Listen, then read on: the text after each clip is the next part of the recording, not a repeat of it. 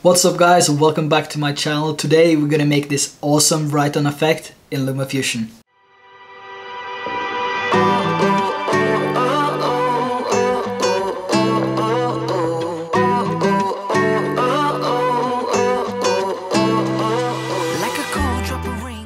So I was actually inside Affinity Photo. Affinity Photo is an app just like Photoshop, but it is for the iPad Pro only. Probably works for other iPads as well, which is not the Pro version.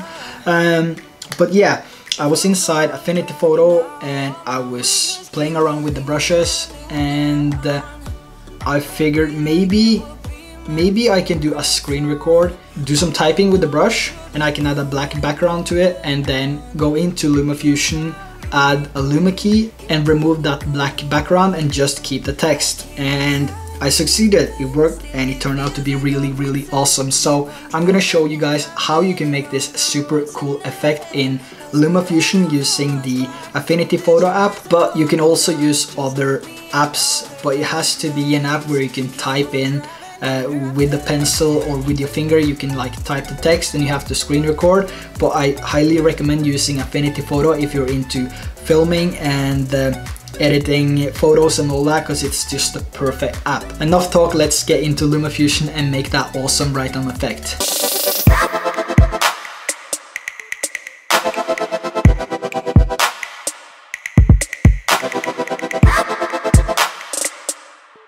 So we're gonna start by going into Affinity Photo. Once we get in there, we're gonna tap on the big plus sign at the bottom left, and we're gonna go into New Document and press OK, and you will see this white layer appears, and we're gonna go to the top right where there's a bunch of layers, and we're gonna tap on the plus sign. Then we go to New Fill Layer, and we're gonna change the background to black.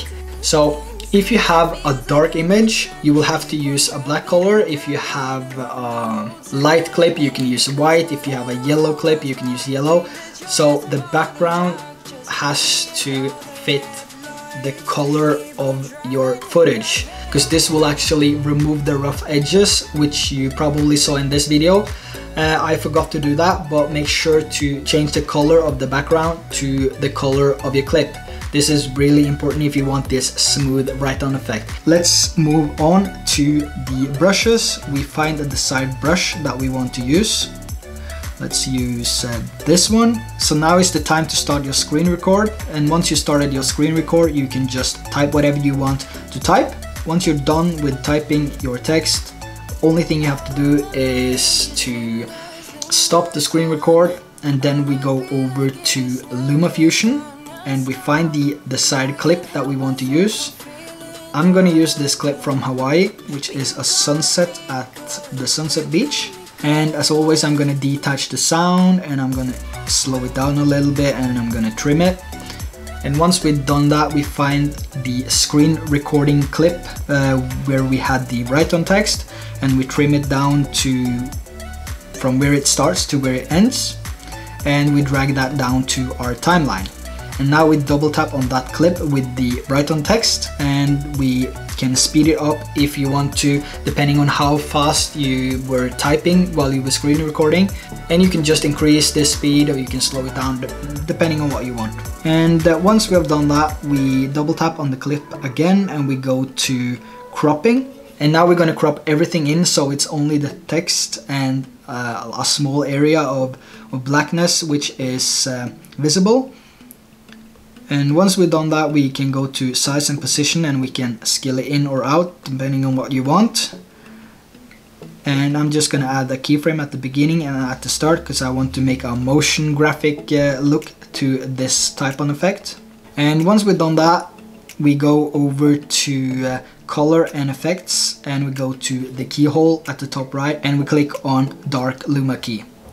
This will automatically remove the black layer behind the text, and you see that there's some rough edges around the text, which I was talking about previously.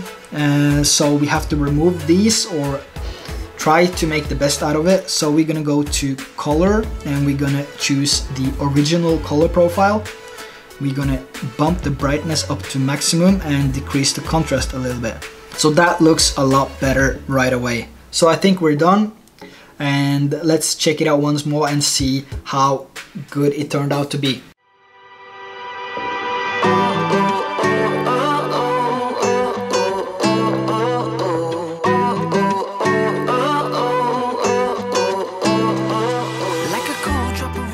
Let me know what you think of this tutorial in the description below, and I want to do a shout out as well. So if you want a shout out, which is a shout out in the video and in the description below on a future video, click on the bell and type that you smashed that bell.